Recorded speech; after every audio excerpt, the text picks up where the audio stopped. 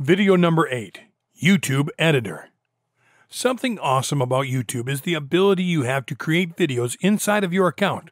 To go straight to the YouTube editor, go to www.youtube.com/editor.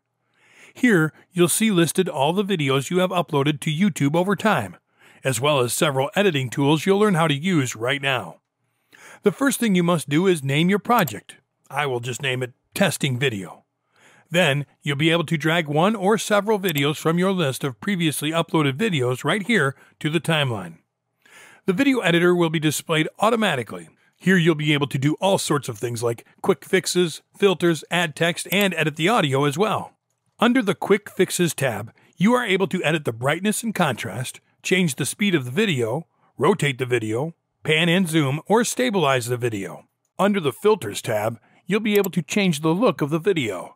This is a really awesome feature that can impress your viewers, depending on what kind of video you are trying to create. You can also enable the text feature to insert text in your video. You'll be able to pick a font of your choice, as well as add some of the most basic text effects, such as bold and italic. Of course, you have the option of changing the size, color, and alignment of the text.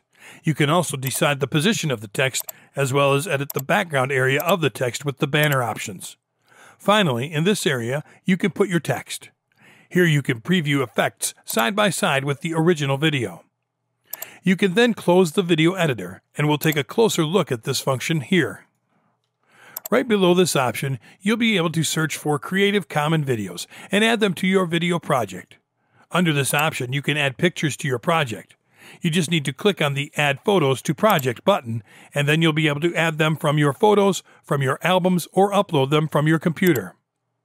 Right here, you can do something really awesome to YouTube videos, and that is add audio to it. This is useful if your video doesn't have background music already. The audio editor has volume, pan, bass, and treble sound editing options. You can then close the audio editor and add some really awesome transition effects to the timeline. That function is useful for multiple videos or when photos are inserted in the timeline. Here, you can also add a title to the timeline. With this little tool right here, you can expand the video for easy viewing and for working on the video. This is really useful to synchronize all videos and photos perfectly. And there you have the video with the effects already inserted on it. Once you are done playing around with the video editor, click on Create Video, and you just need to wait for it to be live.